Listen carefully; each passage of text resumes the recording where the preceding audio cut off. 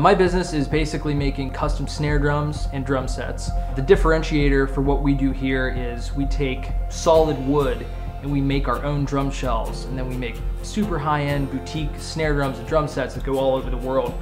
The way I got started into building drums here was, I obviously am a drummer. I've been playing since I was a teenager.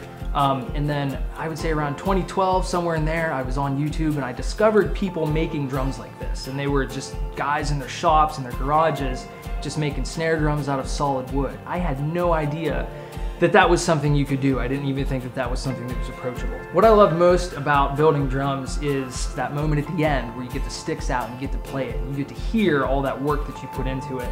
Startup Alleghenies has really helped me a lot because when I started this, I had no idea what I was doing. I was a drum builder, I was a craftsman, and that's all I really knew.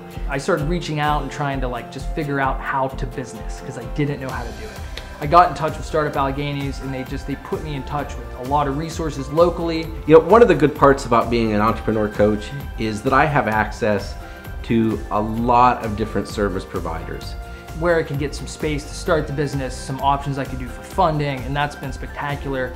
And then on top of that, I think one of the core things that was great for me was I came off my little entrepreneurial island, and they showed me that there was people around me right in my region trying to do this. And then it put me in touch with a lot of them, and I've built some community with them that's been incredibly helpful.